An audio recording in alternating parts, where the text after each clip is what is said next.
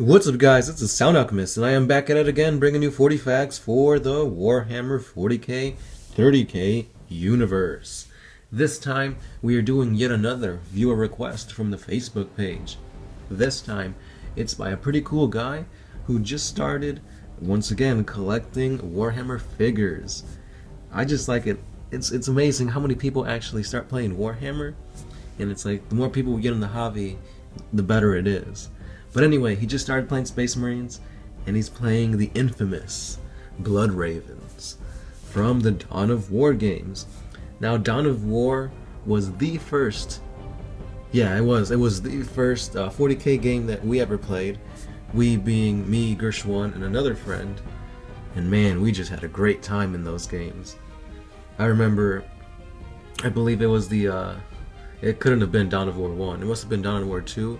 When the Necrons came out, and this guy, our friend, would just send swarms of scarabs just coming at us, and it'd be hilarious because like Gersh's Squigots would be there and his Killicans, and they're getting mauled and destroyed by freaking scarabs. Anyway, it was fun. But enough blabbering. Let's get on to the lore on the Blood Ravens chapter master, Gabriel Angelos. Gabriel Angelos, just like many other Blood Ravens, was born on the planet of Cyrene, from whence the chapter often draws its neophytes from. He had grown up on Cyrene with the Blood Ravens' librarian, Isidore Achios, whom he trusted above all other battle brothers in the chapter, mainly because of their childhood friendship. Gabriel was an accomplished leader of his peers before he even rose to his teen years. He passed the blood trial sent by the Blood Raven chaplains as an aspirant. Many years later, with an entire company of Blood Ravens under his command, Gabriel returned to Cyrene, this time to preside over the blood trials and to recruit new members into the chapter. However, Gabriel found something very, very wrong with the trials, and he had no choice but to cut them short. He quickly returned to his strike cruiser and sent out a coded message out into the system. Within months, ships of the Inquisition and the Imperial Navy appeared over Cyrene, executing an exterminatus order, bombarding it for a week straight with cyclonic torpedoes until nothing on the planet remained alive. All records of this incident and Gabriel's message to the Inquisition have been sealed, but Gabriel himself carries the guilt of his actions to him to this day, particularly during the battles on the planet of Tartarus. It was on this forsaken world of Tartarus that Gabriel was to undergo a true test of his limits, as he had to both stall an unstoppable orc invasion long enough to evacuate the Imperial citizens from the planet, while simultaneously seeking out and eradicating the forces of the Alpha Legion's Chaos Space Marines on the planet, led by Chaos Lord Baal and the Chaos Sorcerer, Sindri Mir. The forces of Chaos were searching for an ancient artifact known as the Maledictum, and the Sorcerer, Sindri, managed to corrupt Gabriel's longtime friend, the chapter librarian, Isidore Achios, into betraying his fellow Ravens. Gabriel, haunted by his guilty conscience, had no choice but to execute Isidore for heresy, and he went on to lead the Blood Ravens against Chaos.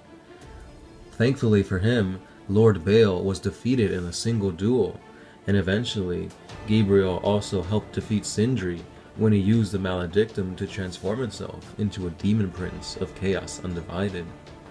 However, after his death, Gabriel destroyed the Maledictum after the battle, thinking to eradicate the chaos threat posed by the artifact once and for all.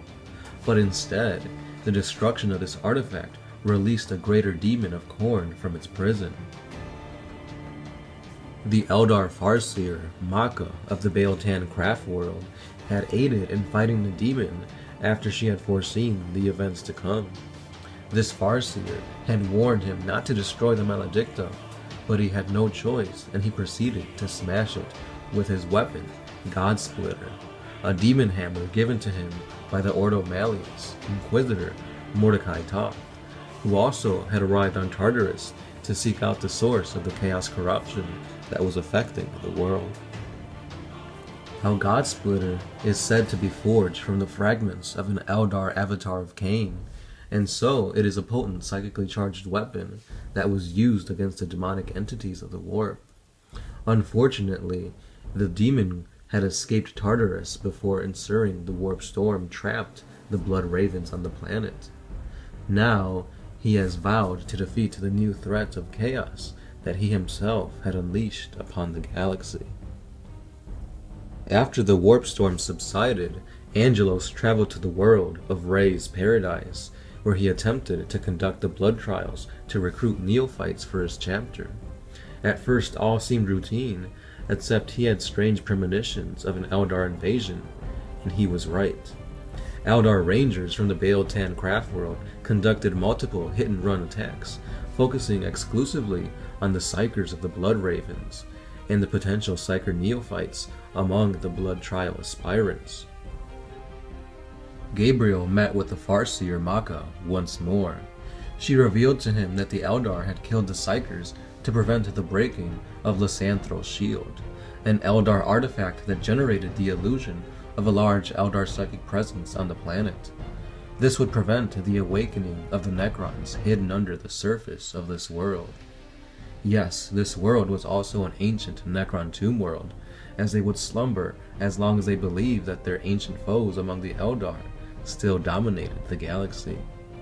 In a rare display of trust, Angelos attempted to stop the budding conflict between his Blood Ravens and the Eldar, but it all was for nothing when a space skirmish destroyed the spirit pool of the Dark Reaper aspect. This psychic scream of the Eldar sent its souls lost to the hunger of Slaanesh, and it shattered Lysanthro's shield, allowing the slumbering Necrons to awaken. Gabriel had no choice but to order the planet destroyed via exterminatus. Angelos took his surviving aspirants and made way for the world known as Lorne 5. When Gabriel arrived, he made contact with the single Eldar survivor of the battle, Farseer Taldir, who had been asking to meet him since teleporting into the Blood Raven's battle barge. Ignoring accusations of heresy leveled against him by Captain Alantis of the Ninth Company, she convinced Angelos to allow her to take him and a small squad of Blood Ravens in a rip into the Eldar webway. There, she hoped to find the last legendary Blade of Vol and to use it against the waking Necrons. Angelos agreed, ignoring yet again accusations of heresy against him, and he escorted the Farseer to Arcadia.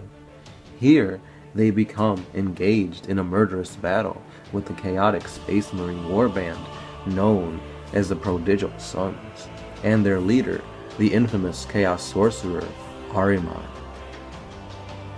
The ancient Thousand Sons librarian also wanted the Blade of Vol, but for himself, and only the desperate efforts of Taldir and Angelos, combined with a timely intervention by a troop of Harlequins, managed to force the sorcerer to retreating. Both his and Taldir's surprise, Angelos was given the blade by the Eldar Harlequins. Returning to Lord 5, Angelos provided the blade in turn to Farseer Maka, who managed to destroy the Necrons awakening on that world completely, using a potent psychic ritual and the infamous Blade of Vol. With their objective completed, the Eldar quickly departed, and their Farseer was not heard from or seen afterward. Gabriel then continued his command as captain. The Eldar and the Harlequins referred to Gabriel as Gabriel of the Hidden Heart, and they see him as a symbol of hope for the Eldar in the form of a human, after all of his accomplishments fighting alongside the Eldar. During the invasion of the Aurelian subsector by a splinter fleet of Leviathan Tyranids, Captain Angelos was on board the Blood Raven's battle barge Litany of Fury in the nearby sector. Diverting the battle barge to Aurelia, Angelos advised his friend battle captain Davian Thule on how to fight these Xenos. Unfortunately, as the Litany of Fury was nearing the subsector, the Tyranid hive mind reached out and threw the starship off course, also killing most of the navigators and astropaths on board with a potent psychic attack. Angelos sent out one final message before the battle barge moved out of range, thought to be forever trapped in the warp. Angelos' message did give the Bloodraven force commander a chance to strike a deadly blow to the Tyranid hive fleet. Fortunately, the Bloodravens somehow managed to emerge from the warp and made it into orbit of Typhon Primaris and engaged the hive fleet there. The Litany of Fury launched drop pod after drop pod to hold off the Tyranid forces planetside, while Angelos himself joined a small team in the strike against the massive beast controlling the Tyranids. This attack was successful, and the Hive Fleet was splintered, ending their dominant threat in that sector of the galaxy. In the re-emergence of the planet Aurelia, Angelos directed and ordered a small strike team to combat the Black Legion, which was being led by Arghast the Pillager and the returned Chaos Champion, Elephas, the inheritor of the Wordbearers. However, Gabriel was condemned by Captain Apollo Diomedes of the Blood Ravens Honor Guard, who was at the time unaware of the chaotic corruption within the Blood Ravens, especially their current chapter master, Azaria Kairos, which had been brought upon the chapter by the greater demon of Nurgle, Ulcair. After the Blood Ravens repulsed the assault by Arghast and his legion, Angelos once again personally led the assault against the Black Legion on Aurelia and urged his strike team to eliminate Elephas and the greater demon. He was seen at the front of the assault against these chaotic warriors. After the defeat of Ulcair, the corrupted chapter master and their chief librarian, Azaria Kairos, declared Gabriel a traitor and initiated a vicious hunt for the captain of the Third Company and his forces. A bloody chapter civil war ensued, one that engulfed the entire Aurelian subsector at its peak. Kairos eventually openly declared his loyalty to Chaos and ascended to become a demon prince. However, Kairos' ascension was far from complete, allowing a strike team of Blood Ravens to destroy the towers of Offering and thus weaken Kairos enough to harm him. After a long and difficult battle, the demon was slain upon the dead world of Cyrene, and in its plan was also thwarted, but at a great cost to the Loyalist forces. Most of Gabriel's men were slain during the battle, and Gabriel himself was viciously struck down by Kairos. After the battle to defeat him was over, Captain Apollo Diomedes retrieved Gabriel's body, only to find that he was still alive. He was able to call off the Inquisition's exterminatus of all the remaining inhabitant worlds in the Aurelian subsector, to their luck. Afterwards, Gabriel's broken body was repaired with extensive cybernetic augmentation, and he was elevated to become the new chapter master of the Blood Ravens. Now that was the lore basically up to Dawn of War 2 and Retribution, that's the one. So that's all we know so far. Now it is confirmed that this beastly mofo is going to be back in Dawn of War 3. Now we don't know exactly what that story will entail, but man does he look back with a vengeance. He's got this Terminator armor, and he's still wielding his mighty hammer, God Splitter. I just love the name of that hammer. It looks amazing, and I can't wait for Dawn of War 3. Let me know what you guys think about this. Can you guys not wait to play Dawn of War 3?